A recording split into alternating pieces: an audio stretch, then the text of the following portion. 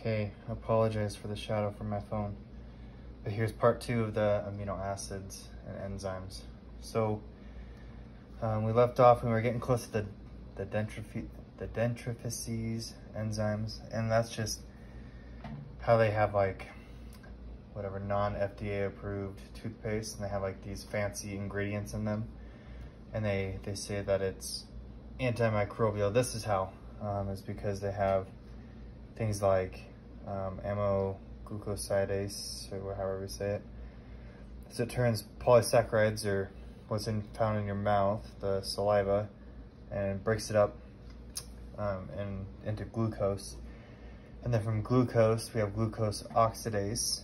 What that does is that it keeps glucose, but it makes a peroxy acid, which is what's important for this thiocyanate.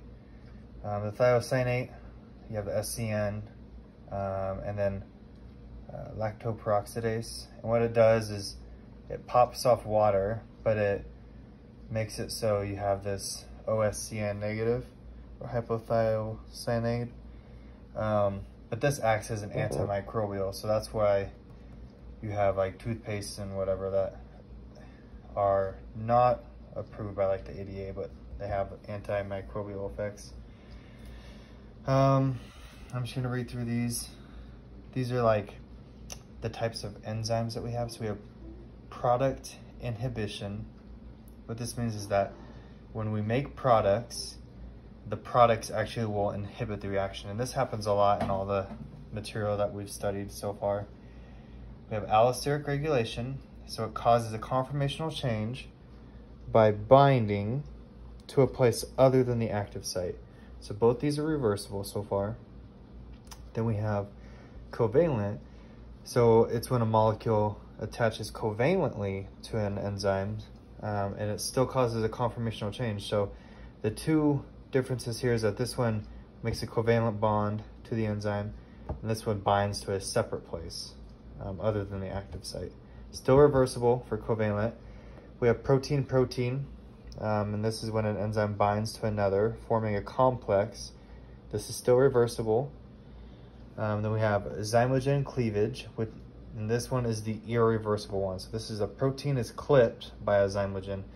So they go in and the protein's clipped, so it's actually missing a piece of the protein. And this typically happens in the GI tract, but it's irreversible.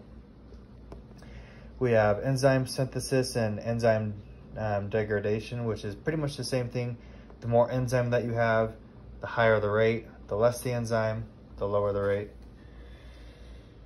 So we have these inhibitors. So competitive, so it competes with the substrate for the active site. And it shifts the curve to the right. And the example that we were given was ibuprofen. It's reversible. We have non-competitive, which binds to the same place other than the active site. Oh, excuse me, some place other than the active site. It can bind whether the substrate is bound or not. So it will go in and bind in, even if there's nothing there to activate it. It can just go in and bind to where the enzyme's at. This one lowers the Vmax. And the example that we have was the caspofungin, or I think it's Candicus or whatever it's called. So that that one is reversible. So the first two are reversible, but here's the irreversible, and obviously by the name you can tell it's irreversible. And it pretty much poisons the enzyme at the active site. So if an inhibitor is greater than the enzyme concentration, so if the inhibitor concentration is greater than the enzyme concentration, then it will remain inactive, so it just shuts it off. This one lowers Vmax, and our example was aspirin. So here's a little table that we were given.